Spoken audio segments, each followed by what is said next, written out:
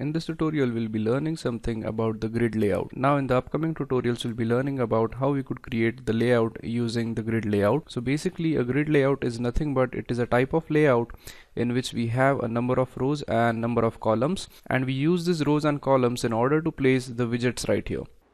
If you're here for the first time, please don't forget to visit my page and subscribe the channel. You will find that on my channel there are more than 500 video lectures based on PHP, Mail scripting, Maya embedded language, 3D graphics, from developing HTML, CSS, JavaScript to working on Android, Photoshop, multimedia technology, and so on and so forth. So these tutorials will be very helpful and very productive for you. So don't forget to subscribe, hit that bell icon and receive notifications regularly. So in this tutorial what I have done is that I have opened up a new project and I have named it My Application 2 or My App 2, and what I have done is that I have deleted each and every element which is present onto the screen so as to make it simple to understand the grid layout. Now once you are done with setting up your project and deleting all the elements on your layout, the next thing which you want to do is that you want to add the grid layout to your interface. So in order to add the grid layout, we simply go under this layouts tab and then select grid layout, and we just drag this and drop it over here. So as you could see, we have the grid layout which spans the entire activity, or it spans the entire screen of our phone.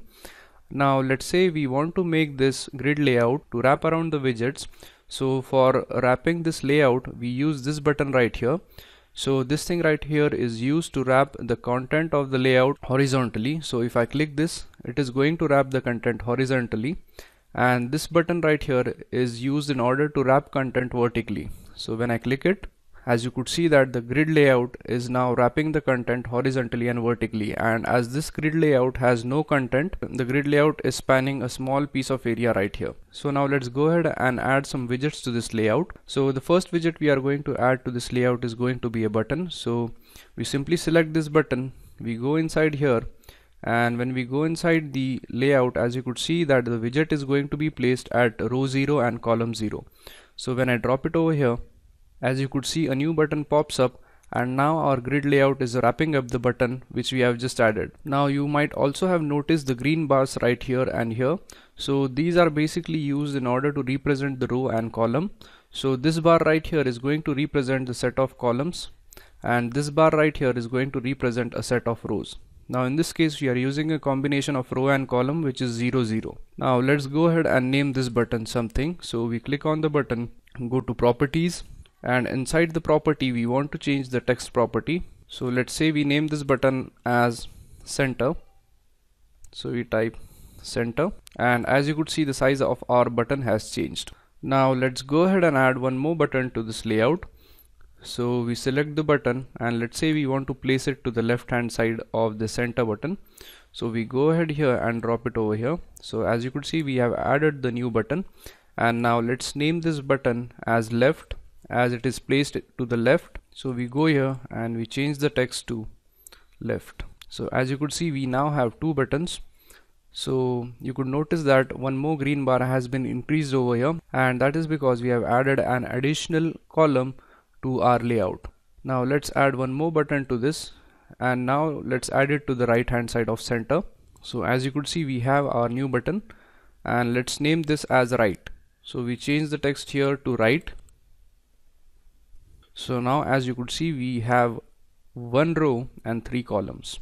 Now let's say we want to add one more widget to the layout. So let's say we want to add one more button. So we drag the button, come over here and just drop it right over here.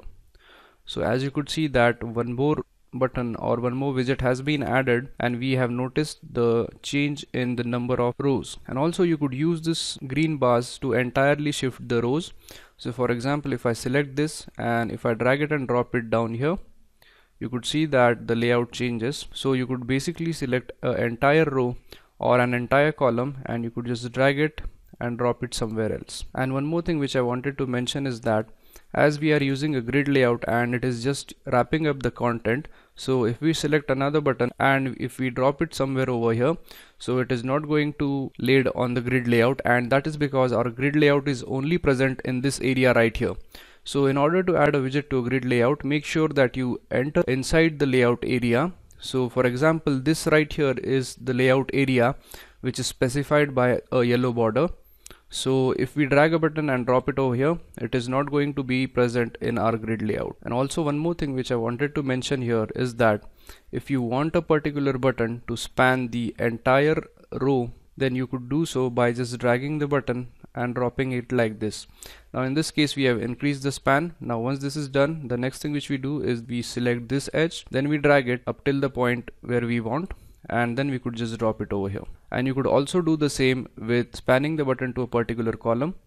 So that's basically an overview of how a grid layout could be used in order to design the user interface. So the grid layout is basically used when we have a number of text boxes or buttons onto our interface so that we could align them properly in a particular grid in a row and column fashion. So that's it for this tutorial, and in the next tutorial we'll be learning how we could handle events such as button clicks, and we are also going to learn about the action listener in the upcoming tutorials. So thank you very much for watching.